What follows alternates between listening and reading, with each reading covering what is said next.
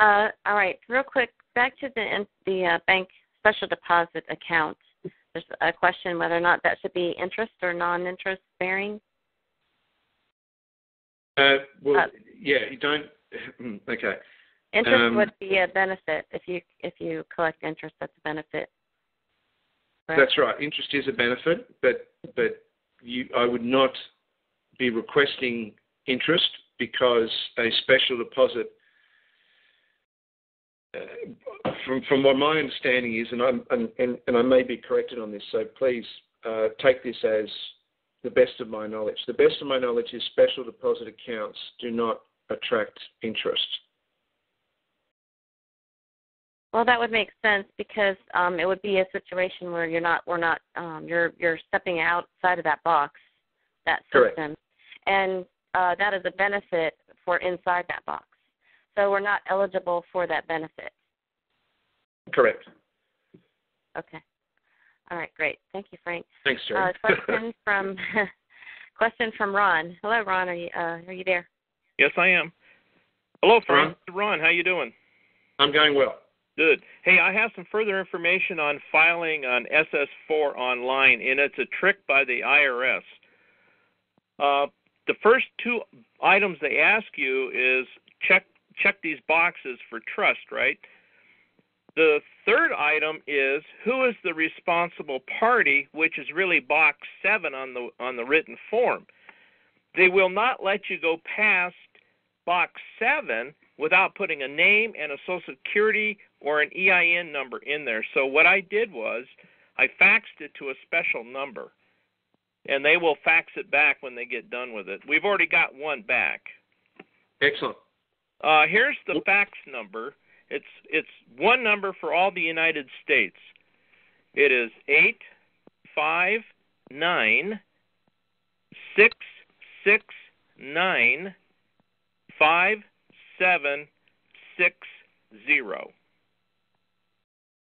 Now, Ron, can I ask you, as I'm sure you'll do, can you send me an email, and then for the benefit of everybody, we'll update that section in the notes on the ecclesiastical deed information. Yeah. Absolutely. Be glad. Ron, thank you so much for that, and thank you for all you're doing too, by the way. You're welcome. Bye. Thank you, Bye. Ron. Okay, we have a question from Rob. Let me get Rob on the line here. Hello, Rob. Can you hear us? Rob, are you there? Rob Ryder? Hello, Rob. Rob, you'll have to get back in the queue. Sorry about that. All right, Ford Man. We have Ford Man on the line. Let me get him unmuted. All right, yes. Ford Man, are you there? Yes, can you hear me? Yes. Hi, yes. Hey, how you doing, Frank? Going well. Yeah, I had emailed you, but I had found out there's a $8,000 IRS lien in court on me, and I didn't know anything about it. Could I just go to the courthouse, get a certified copy of that, and then do the ecclesiastical deed poll to that and send it in? And then I looked at the steps last night on, the process of doing the ecclesiastical deed poll. Just basically follow those steps and go from there. Yep, do exactly what you're doing. Yep, send a deed poll off. Get a copy of it. Send a deed poll off, absolutely. Okay. Now, is there a time limit to respond to, let's say, anything you get in the mail from I call them the ignorant ones? Sorry, can you repeat that? It was just hard to hear. Sorry. I say, is there a time limit once you receive something in the mail from any one of the ignorant ones that for you to respond back with the ecclesiastical deed poll, or Well, look, it really depends. But yes, they normally put time limits on things in their system, and then they play games around that. So I would jump onto that. But look, the thing about liens is effectively once they do it, it's running. So they don't even give you a right of response. It's just there until you respond. It's to respond to their ransom. So I just go ahead and do it, and then follow the time limits that we've set on our system for honour and dishonour. Yeah. Okay. All right. Okay. All right. Thank you. All right, great. Thanks. Thank you, Ford Man. All right, got a quick question here about similar type question on the chat. What should I put? What should I put my EDP on the back of? And this is the continuation explanation. I have an original citation from September, but the court date has been continued twice. I don't have an updated summons. So the question is, do they use the original one that they already have? Yeah. You can use any one of their documents that they send to you. A summons is better because of what a summons represents, but you can use any document that they send to you. And even if, by the way, you're not in front of a court matter, you can use a certified copy of a birth certificate and go back to the vital statistics if you were going to do an EDP and start to establish your position. So you don't need a court matter to start establishing your freedom of position. So the answer is any one of those documents is fine, but I would probably go back to the original and do it from the original, okay? Well, Frank, for a citation, technically in our experience over here, the citation is the summons. It gives you that court date. So an original citation could be treated as that original summons. Absolutely. Yep, good point. And sorry I missed that. Well done. Thank you.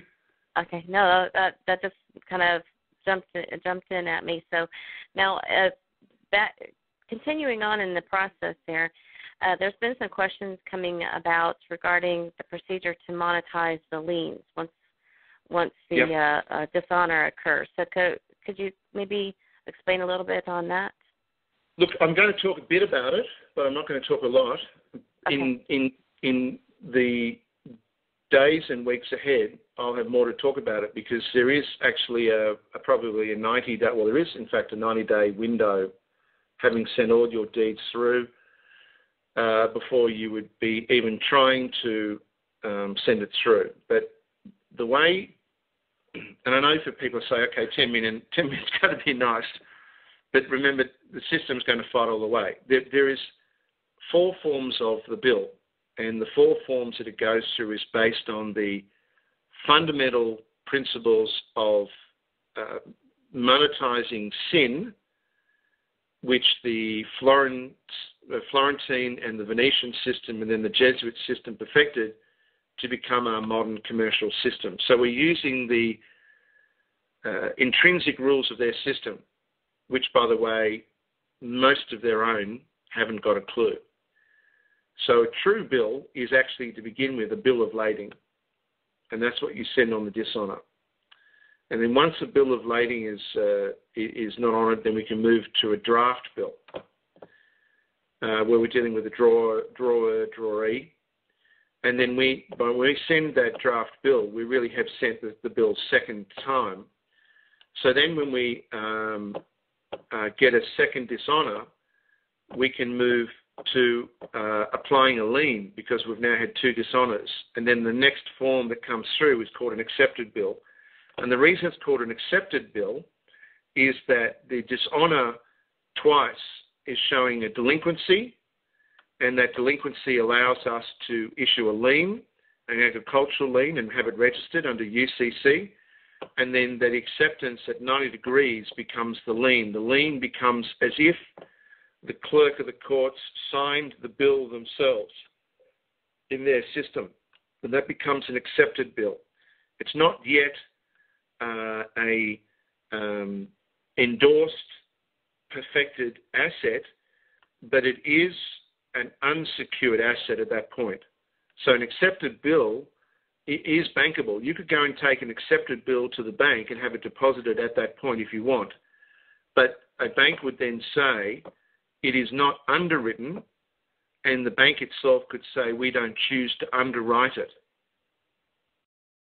Or if they do choose to underwrite it, say we'll discount it at 50%. In other words, they'll take 50% fees, you'll get 50%, and that's it. Given that the clerks and the judges and the prosecutors are underwritten by the state with public hazard bonds, it means that once you've got a lien there, you can then call, which we're doing in the fourth deed, to the Attorney General to go and have that bond seized. Now, will the Attorney General do it? Well, I don't know. It's a 50-50. Some will, some won't. We are dealing in uncertain times, and arrogance and stupidity knows no bounds at the moment. But at 90 days maturing, then the underwriting and the Attorney General and the correspondence on that becomes the underwriting on the back of the accepted bill as the endorsement. The bank does not need to endorse the bill whatsoever. And now what you have is you have an endorsed bill. You have the highest form of asset because it is a underwritten asset. It's an asset underwritten by insurance. And when you go and deposit that in your trust special deposit account, you should be able to draw on that immediately because it is a fully A-grade underwritten financial instrument. Okay? Now, we'll talk about more of that in coming weeks. There is some background on the site. There'll be more background. I ask for your patience on that. So if there are follow-up questions, just be patient because there'll be more explanation of how that all works.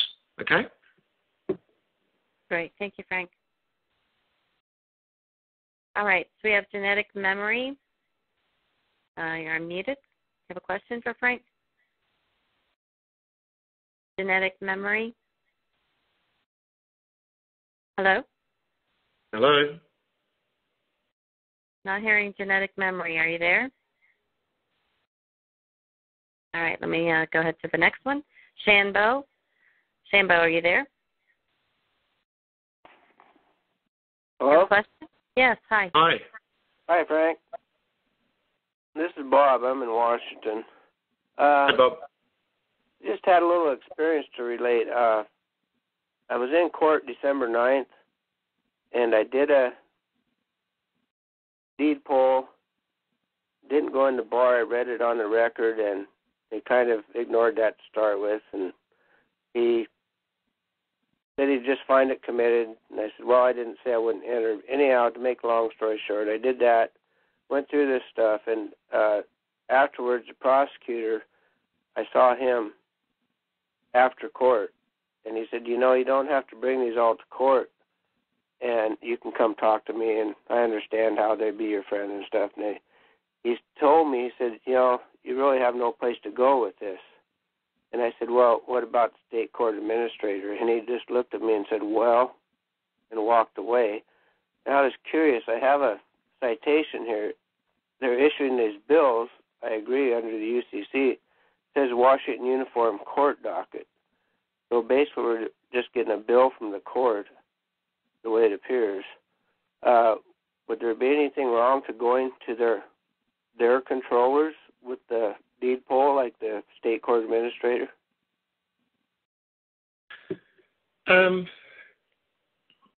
When you issue a deed poll, what you are trying to do is you're trying to issue it to the right spot where someone in that venue is presently acting in some fiduciary role relating to your trusts.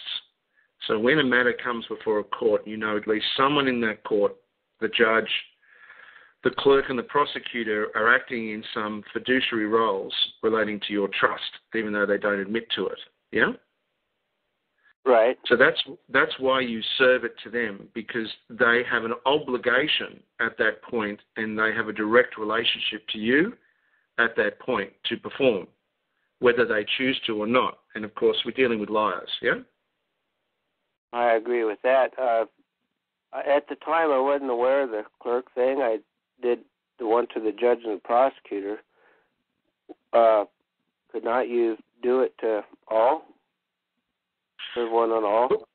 Well, this is the thing. I mean, the executives and administrators are all those people. It's a matter of following through with that and then going after all their public hazard bonds, the judge, the prosecutor, and the clerk. Yeah? You're not going after one, you're going after all of them. Right. Yeah? But really, once you start the process, it's about seeing it through and not being sidetracked. If you go to a different court, if that court does not have at that moment.